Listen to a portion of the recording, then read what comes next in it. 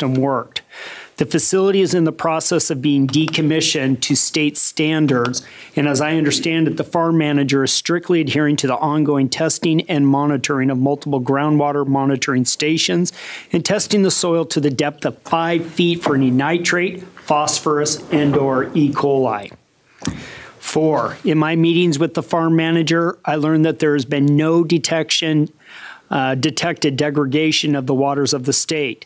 The failure of one person who is no longer on the farm does not necessitate the changing or modifying of the existing state regulations every dairy farmer in the state has been complying with for over the past 25 years.